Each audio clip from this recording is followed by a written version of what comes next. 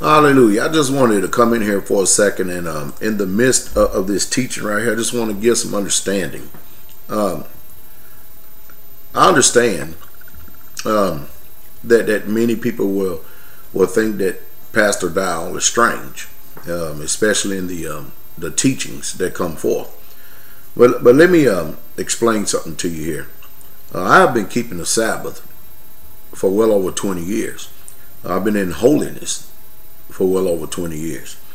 I've been in the dietary law for well over 20 years. So the stuff that I'm teaching you is not something that I just recently come to the knowledge of the truth within the last few years. I have been teaching and preaching healing and deliverance for over 10 years.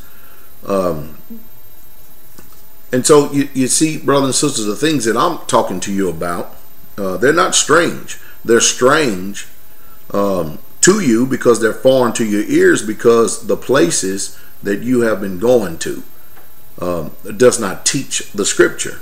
They don't teach biblical principles. They teach religion. And when you're taught religion, and when someone like me comes along and starts teaching you things that are contrary to your religion or your philosophies or your traditions, then they sound strange. And this is not uncommon. So, you know, as far as me keeping the commandments or being a commandment keeper and being in holiness, having the truth and the knowledge of who we are, I mean, I've been preaching and teaching that we're Israel for over 10 years. I've been keeping the feast days for over 10 years. So you can see the time frames that I'm giving you, the things that I'm talking about right now, is that, you know, there are different increments, and that comes from personal study and growth. Yeah, because I realize that when you go into these churches, you're only going to be taught the doctrine that they want you to teach. They want you to hear. They don't ever expect for you to go outside of the realm or the sphere of the doctrinal teachings that are in your church. In other words, they don't ever expect for you to go into this book or this Bible right here and read it for yourself. They know that people, all they're going to do is just go back and rehash and read over the things that they have given you. But I've exercised self-autonomy.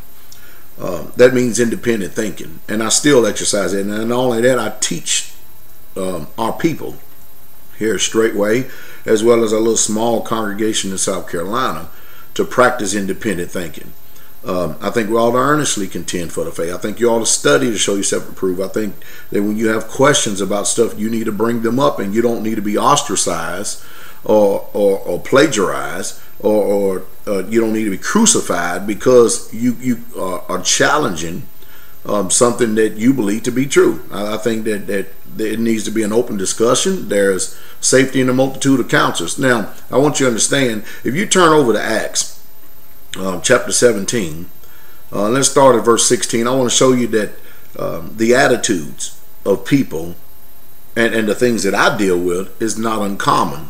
The apostle Saul or Paul, he dealt with the same thing even in his day. So let's turn to Acts 16. And let's start at verse 16, and let's see what the scripture has to say. Now, while Paul waited for them at Athens, his spirit was stirred in him when he saw the city wholly given to idolatry. Is that not America? Is that not your churches? You go in your churches, you see crosses, you see stars, you see statues, you see pictures and images of angels, gargoyles, demons, doves, all the things which are forbidden in scripture and tell us that we ought not to do. But contrary to that, because somebody gives you an ideal or philosophy and they tell you their personal opinion, you without knowledge, and being without knowledge is simply you just don't know. You don't know what they're saying. And if you don't know what they're saying, and you're inclined to agree with what's been taught to you, because you just simply don't know. That's why God said in Hosea 4:6 that his people are destroyed for a lack of knowledge. So I'm glad to see a lot of people coming to the knowledge of truth in these end times, and especially a lot of things about us as Israelites are being revealed in this end time. And I'm telling you what, it's like pulling eye teeth to get some of these former ways out of you. Believe you me. But like I said, your preachers and teachers and stuff, they never expect for you to go outside the boundaries of the church in order for you to be taught by the Holy Spirit themselves, or even anybody else, because they will make an enemy of them. But let's continue on in verse 17. Therefore disputed he in the synagogue with the Jews and with the devout persons, and in the market daily with them that met with him. Did you hear that? So he disputed. You hear that? So it's nothing uncommon, brothers and sisters, to challenge preachers, challenge teachers, or anybody who seems to be somewhat. That's what disputing is. And I mean, disputing, the word disputing means to reason with, to preach, to think different things with some, with one's self, or to ponder, to converse, or to discourse. That's the definition of disputing used here in the Greek. Now verse 18. Then certain philosophers of the Epicureans and of the Stoics encountered him, and some said, what will this babbler say? Ain't that the first thing that happened when you people hear me talking? When I talk, I don't agree with your Christianity, your philosophy, your Christian religion and doctrines. And so therefore, people assume that I'm a babbler. But know this, that I am not without knowledge. I'm a Jeremiah 3:15. That's exactly what I am. So a lot of people will automatically assume that I'm some babbler and stuff, but yet everything that I speak about, preach about, and teach about is the truth coming from the word. The only thing I do is offer you the truth. Listen to this. Or some other, or other some. I'll start at verse 18 again for clarity. Then certain philosophers of the Epicureans and of the Stoics encountered him, and some said, what will this babbler say? Other some. He seemed to be a setter forth of strange gods, because he preached unto them Jesus and the resurrection. That's what I believe.